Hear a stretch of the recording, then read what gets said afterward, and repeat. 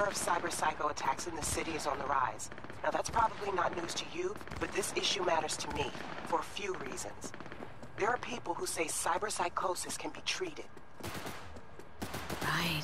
And I know exactly how that sounds, but I believe even an unproven therapy is still better than a bullet to the brain. If I get a tip about a possible attack, I'll give you a call. Maybe you can investigate before Max Tack hits the scene. But remember, you're not there to execute anybody. Try to incapacitate the attacker, and I'll send someone to pick him up. I hope that's all clear.